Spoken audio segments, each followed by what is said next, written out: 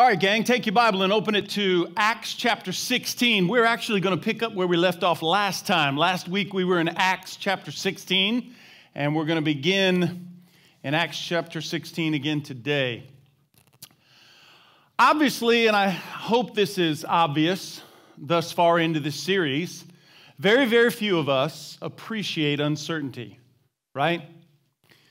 If there's one thing that's come through over the past few weeks, as we've examined the idea of where we are in time, this season in our lives, but also where the nation and the world have been for the past several months, it ought to be obvious to all of us that nobody appreciates uncertainty. Being forced to recalculate makes us nervous. It might even frustrate us and make us angry. So uneasiness and frustration, that's typical, that's understandable on some level. America is uneasy. We're frustrated by the recalculation over the past few months. I mean, think about this virus. Once again, sorry to bring it up. The coronavirus has altered our schedules, has it not? It's changed our plans. I mean, I had a vacation plan for this summer. We've got a little kind of go away, kind of big weekend plan, but all of that's changed because of a virus. And then when you turn on your television and you tune into news, which you ought not do very much of that, in my opinion, social unrest, the rioting that we see, the injustice that's before our very eyes, it's not only frustrating, it makes us uneasy. You realize that there are men and women who have poured their lives into a business. They don't have an IRA. They don't have a retirement plan. Like my father, their retirement plan is their business. They've built a business that's sustained their family through the decades, and one day they hope to sell that business that they can retire comfortably. But now their business is on fire. Now their business is gone. Makes us uneasy, doesn't it? Who's to blame? Where do you point the finger? The talking heads on television only further frustrate me, so I'm done with them. For every half hour of news I'm consuming, I'm trying to spend at least a half hour in prayer, and I encourage you to do the same. Uncertainty is not something we appreciate. We get used to knowing, and that makes us comfortable. In fact, we go to great lengths to set up our lives in the know. We enjoy having a doctor be able to explain it to us, or an expert be able to solve our problem, but what do you do when doctors disagree, when experts disagree? Recalculate is a series of messages designed to help us get through uneasy seasons in life, and I believe we're in one of them. Hopefully you've figured out that the early church knew about recalculation. They knew about uncertainty. Every message this series has been centered in the book of Acts, which is the story of the developing early church. The first century church, they knew uncertainty, they knew suffering, they knew persecution. And Acts tells their story. In week 1, we dealt with the subject of who we are in Christ. Who am I as a child of God? And does that change? How is that affected when we're forced to recalculate? I'm a child of God. I need not forget that. I need not table that. I need not somehow consider that less important today while we recalculate, while we regroup, than it was months ago. Imagine getting lost in a big city. You've never been there before. And the moment you realize you're lost, let's say that's the moment you decide to ditch your GPS or throw your maps out the window. That'd be the absolute worst move you could make at the most inopportune time. That's what happens when we forget who we are during seasons of uncertainty. In week 2, we talked about what we all know. Now, granted, there's much we don't know, right? Dr. Fauci doesn't know everything, right? Had a doctor tell me recently, you realize, Mike, if I test positive for coronavirus, I don't have to quarantine for 14 days. I keep coming to work, wear my mask, and see my patients. Did you know that? I don't know how schools are going to remain open if a child tests positive for COVID-19 and every child who sits at their table or every child who's in the classroom has to go home for 14 days, I feel like it won't be long before no children will be at school. We're being forced to recalculate. And I don't know what's right and what's wrong. And you don't know either. And the talking heads on television, they don't know either. But there are some things we do know. Some very important things we know. The first century church knew that this life is not all that matters. They lived in light of the next life. Jesus promised when he ascended, I will return. I'm coming back. They assumed it would happen during their lifetime. That's why they refused to get tangled up in possessions and obligations, and they refused to store up treasures for themselves. They built up treasures for the kingdom. Jesus Christ could come back today. We know that. I might not finish this message before the King returns. And that is what they knew. In week 3 last time, we talked about what really matters, and that's the mission. Since Jesus Christ could return at any moment, that makes the mission of utmost importance. Now, you don't have to be a missionary to participate in the mission, or a theologian to write books to participate in the mission, or a minister even. All of us as followers of Jesus Christ are responsible for the mission. Go into all the world and share my story. Baptize followers, teach them. And Jesus said, I'll be with you always. The early church didn't look for contentment and happiness and satisfaction within themselves or even within this life. They found it by connecting themselves with something much bigger than themselves. Today, we're going to talk about who God is. Who God is. I think it's important when we're forced to recalculate, when we're uncertain about our future, to reflect on who God really is. What do you do when your circumstances challenge your faith? What do you do when, by looking this way, it makes you unsure when you look this way? What do you do? How do you respond? Many years ago, Amy and I were driving a motorhome, big diesel pusher up in Michigan, pulling a vehicle behind it, about a 20-ton rig. It was about 10:30 in the evening. It was dark, and it began to snow. And it began to snow heavily. We got to a place in the 4-lane where the flashing lights of the patrol cars could be seen. There were flares along the road, and there was a man standing out there waving his arms. Evidently, there was an accident ahead.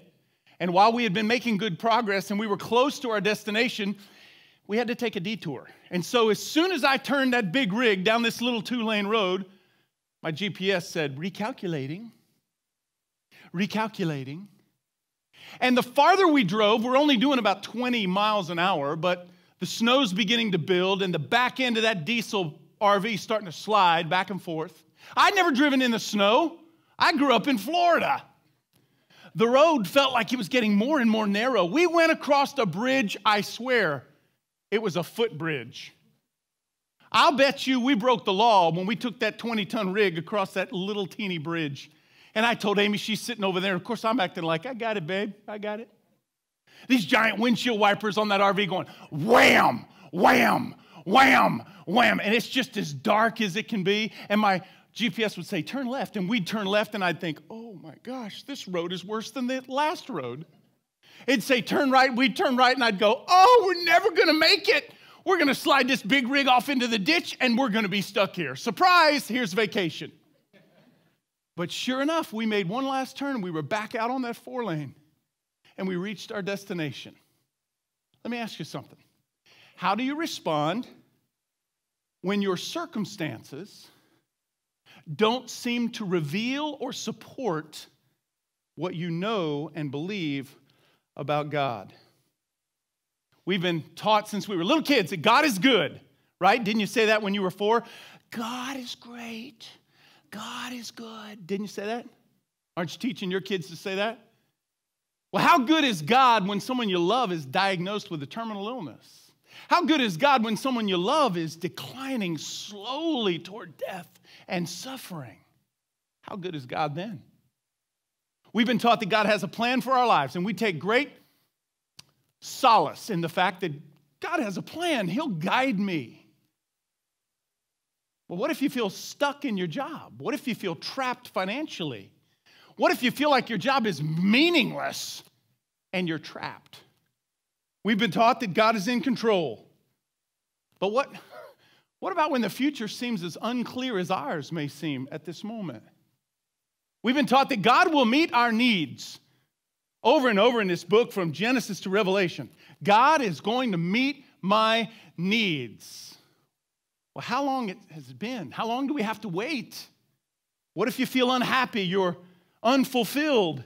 Look, let me lay a big statement on you as we kick this off. Here it is. Big statement. When our circumstances challenge our faith, we should act on what we know about God, not on what we feel. Okay? Make sure that sinks in for a moment. When our circumstances challenge our faith, that's what recalculation is. That's what uncertainty is. We should act on what we know about God, not on what we feel. And sadly, that's so unlike us, isn't it? That is so unlike us. We prefer to act on what we feel, do we not? I mean, when we feel like a failure, what do? We pout. Men are particularly bad about this, right? When a man feels like a failure, he pouts. It's embarrassing. When we feel like we've been taken advantage of by someone, what do? We begin to plot our revenge. We're going to make this right? Or we refuse to forgive, and we hold a grudge. Because I can't seem to forget what you said or what you've done, then I'm not going to forgive. When we feel afraid, look at how fear has gripped our nation. When we feel afraid, what do? Sometimes we retreat, we curl up, we ball up, we hide. All because we feel afraid. Even if we don't curl up, we get comfortable in a life that assumes no risk. We never step out. We never put ourselves out there because we've gotten too comfortable. It feels too safe this way. What do we do when we feel unappreciated? Nobody appreciates me. There are a lot of bitter and sour employees out there because they feel unappreciated, right? You work with some of them, don't you? You may be one of them. So why in the world would I make the effort to overcome those feelings in order to focus on something I supposedly believe about God? What's the payoff? Again, look, I get it. I'm not saying it's easy, but I'm telling you, it's very difficult to act one way when my circumstance seems to demand I act another. Okay, in other words, follow me. It's very difficult to serve other people when I'm standing back wishing somebody'd lend me a helping hand. Very difficult to try and help someone else when I'm feeling like, gee, I need a little help on my own. It's very difficult to give when I'm unsure about my financial future, right?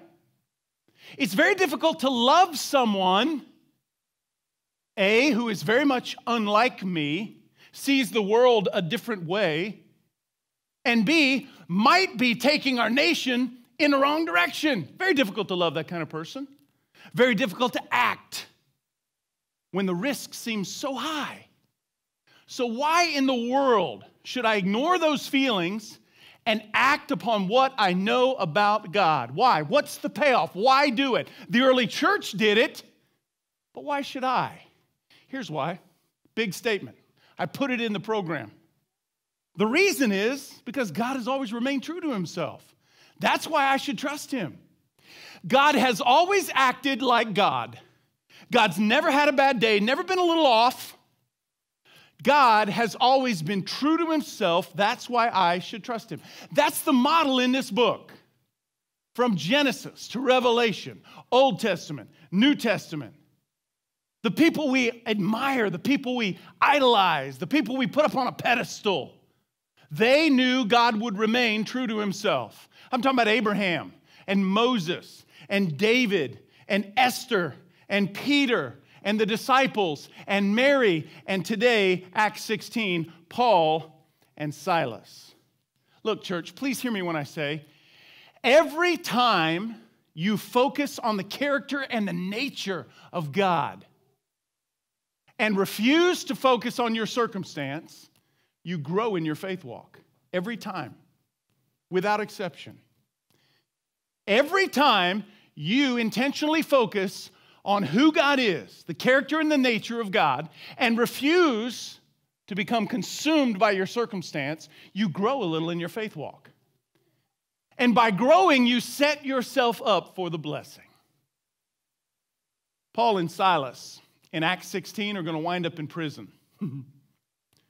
I don't know if you know this or not, but two kinds of people in prison: those who did it, and tragically, some who didn't.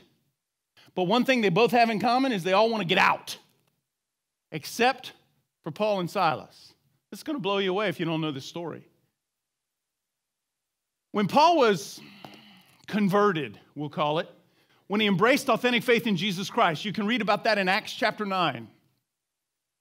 When he decided to follow Jesus intentionally, he became a missionary of sorts. He started traveling, telling the story. Jesus is alive. I saw him. He traveled through what we would know as like modern-day Turkey, Asia Minor, up around into Europe, down through Italy and Greece. He kind of circled like a racetrack, the Aegean Sea. At first, he started traveling with a man named Barnabas, but now he's traveling with Silas. And in Acts chapter 16, they're going to be forced to recalculate. Read with me, beginning in verse 16. Luke writes, "Once when we were going to the place of prayer," that'd be the synagogue. He's going to the synagogue to tell the story of Jesus. "We were met by a female slave who had a spirit by which she predicted the future. She earned a great deal of money for her owners by fortune telling." In this culture, in this part of the world, they believed that the god Apollo was inside the python. Literally where it says, let me find my place. Literally where it says she had a spirit by which she predicted the future, literally that reads a python spirit. Because in this culture, they believed that the python was inhabited by the Greek god Apollo and that the python could see the future. Okay? So this is a fortune teller.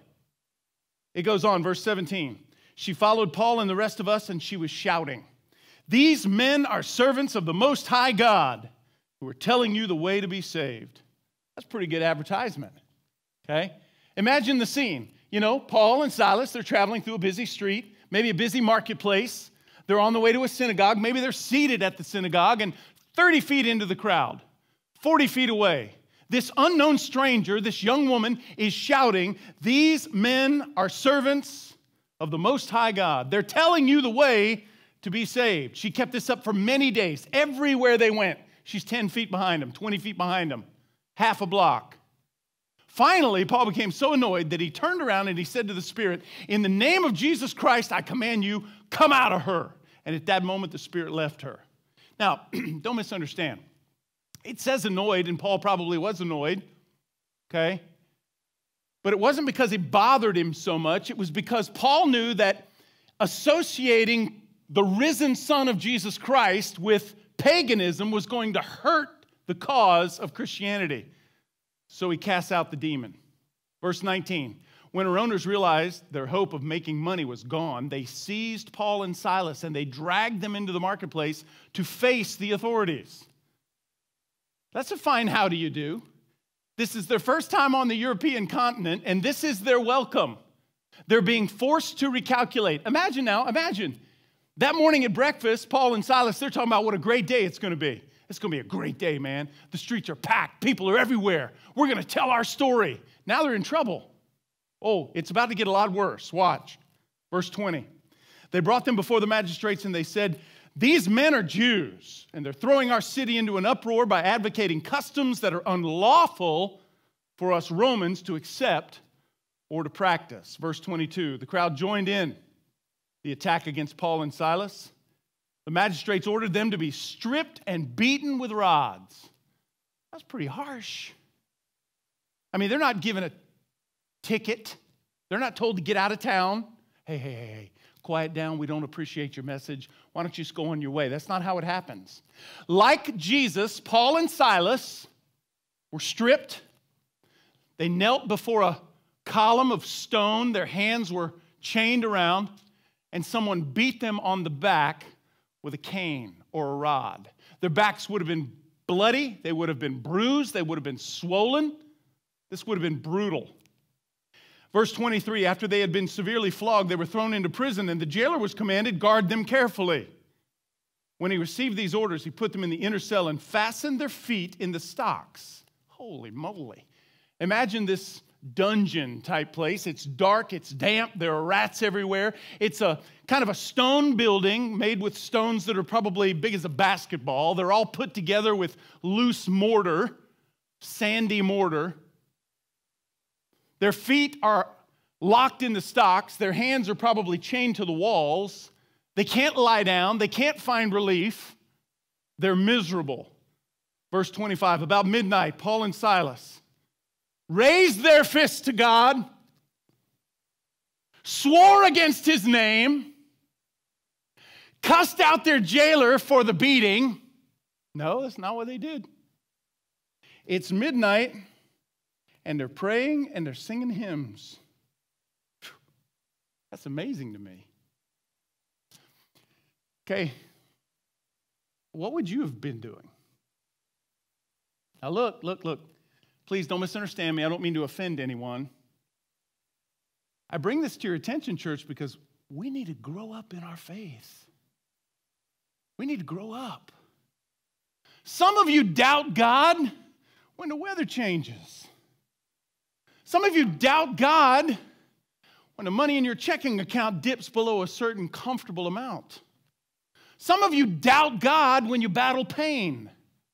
Some of you doubt God because of your circumstance. Look at Paul and Silas' circumstance. And they're singing. They're praying. Man, does that not speak to you as to the importance of attitude? Attitude is everything. And the other prisoners were listening.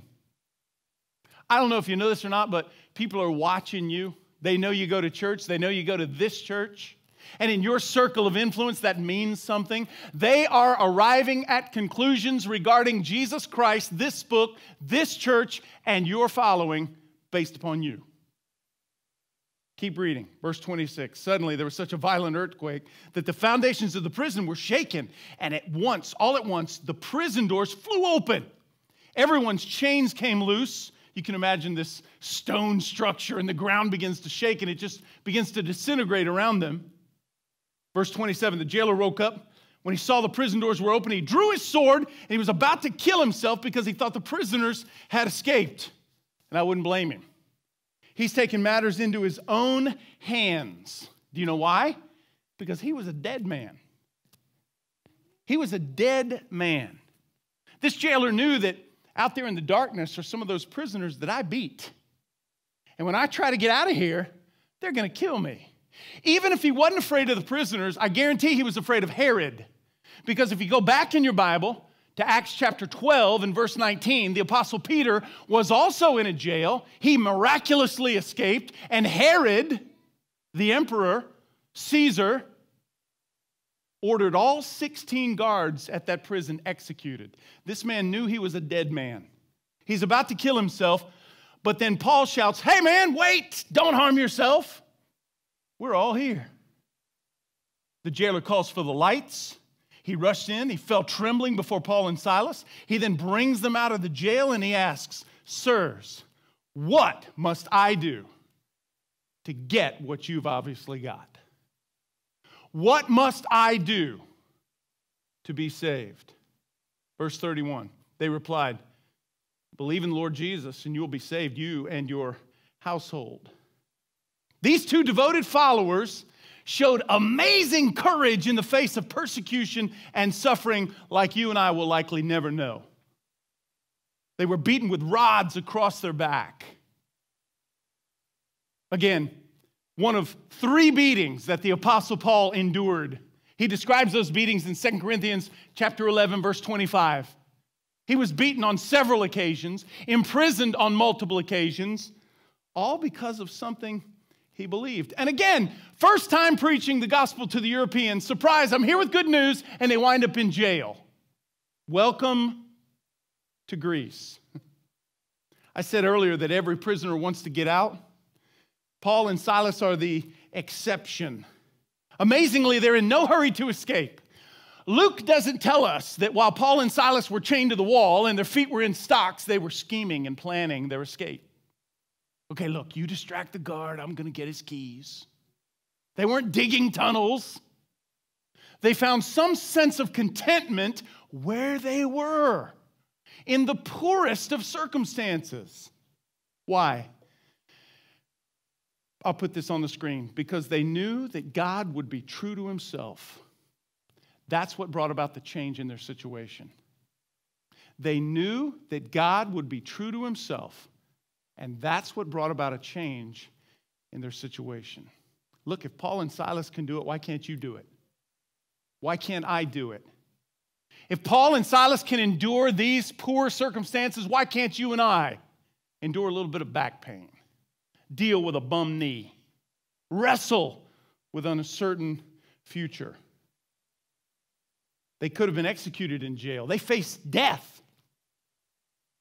And yet the point remains, they knew God would be true to himself. Look, again, I'm not looking to pick a fight. I don't want to offend anybody, but I think the early church, they knew something that maybe we don't know in our comfortable 21st century lives. They knew something that's as important to us as it ever was to them. They knew something that maybe we've never known. Are you ready for this? Here's what they knew. God is not my mama.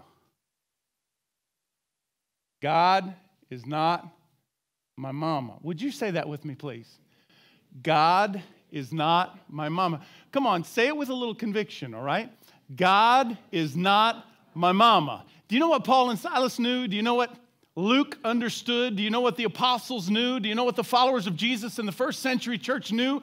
They knew that God was not their mama. God never promised to kiss every boo-boo, to massage every sore muscle, to take away all the fear.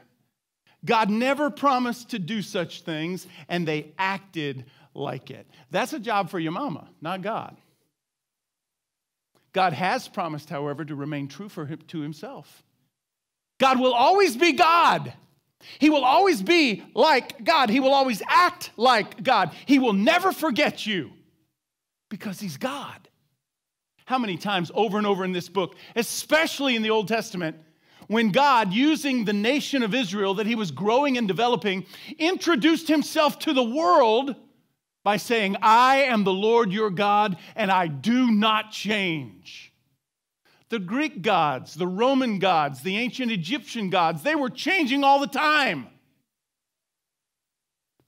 Ours is a God who does not change. He will always be true to himself. That means it's his responsibility.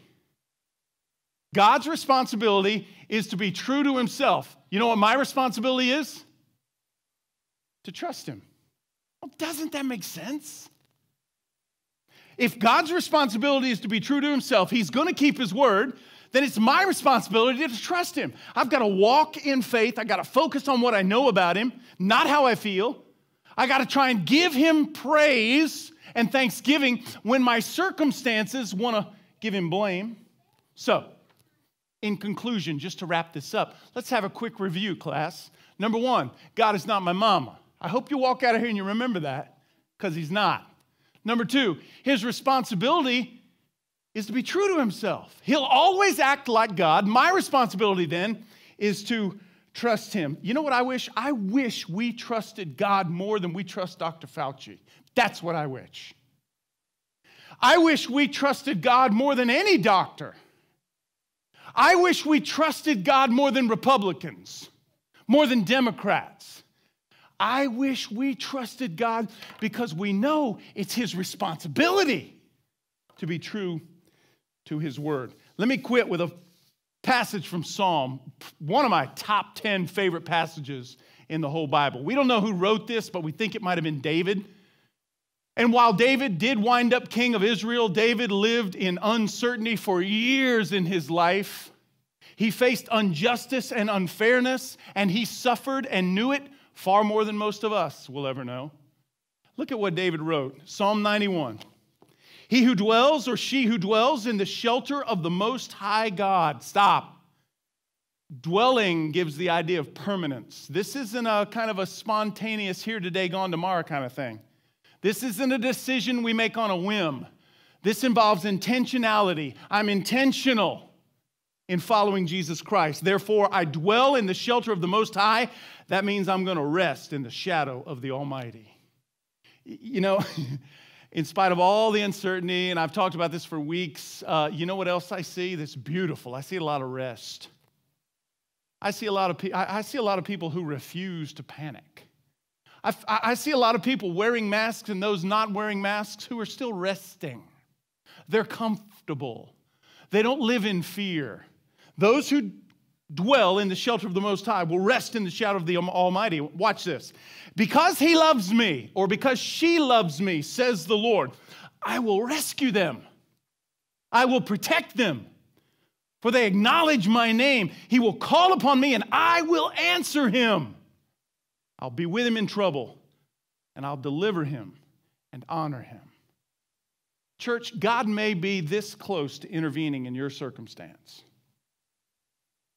10 minutes before the earthquake began, Paul and Silas were singing and praying, but God hadn't moved. God may be this close to moving in our great nation. We may be this close to a great awakening of sorts, just like the ones we've known in our past. But you got to hold on. You got to trust. You got to let God be God. So instead of waiting helplessly, without purpose, sort of meandering our way through this temporary recalculation, let's trust him. He'll always remain true to himself. Not just then, but now. Let's pray. Our Father, you are a great and good God. Help us trust you. Our circumstances give plenty of reason and cause for doubt, and yet your track record, your word and your faithfulness say otherwise. May we keep our eyes focused on what we know about you and refuse to become consumed in our circumstance. I pray because of Christ. Amen. Hey, God bless you, Grace Community Church. Fantastic to see you today. I hope you make it a great week. I will see you next time.